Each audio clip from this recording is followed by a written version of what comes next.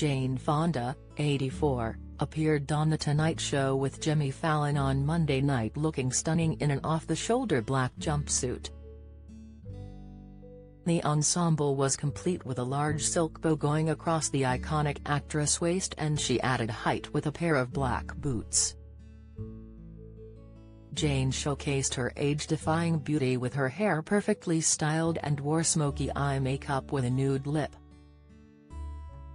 A vision of elegance, Jane sat down with host Jimmy Fallon to talk about her career and climate change activism. Things took a comedic turn, however, when the pair played egg roulette, which saw each of them take turns to try and pick the hard-boiled egg among a dozen raw ones. To decipher which eggs had been cooked, they had to smash the eggs on top of their head. Hilariously, Jane smashed a raw egg on her head and ended up covered in it. She burst into laughter and received a raucous applause from the audience. As the egg dripped down her head, the Grace and Frankie star licked it off her fingers and then licked it off the table. At the incredible scenes, Jimmy exclaimed in disgust, "Oh, no," before adding, "You are officially the coolest."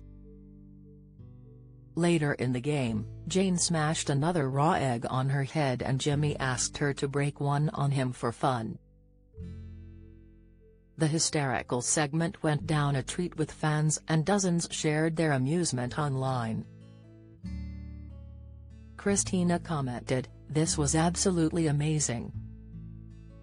Lindy praised, "How many others would be all in to slap an egg on their head without hesitation?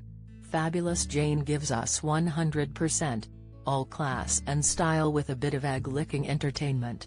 While Nicole announced, "Jane Fonda is a national treasure." And Danny said, "Jane, still a looker, still a classic." Earlier in the show, Jane spoke to Jimmy about her work to bring awareness to climate change and her new Jane Fonda Climate Pack. She told Jimmy, "You have to do the rallies. But what I have learned is that it's not enough. The fossil fuel industry has a stranglehold on our government. They give money to Democrats and Republicans. We have got to get rid of those types and replace them with climate champions who will work for the people." That's what the Jane Fonda PAC does. On the organization's website, Jane penned that she believes it is the most important thing she will do in her lifetime.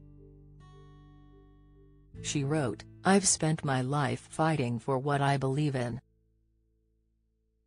When I was 32, President Nixon had me arrested.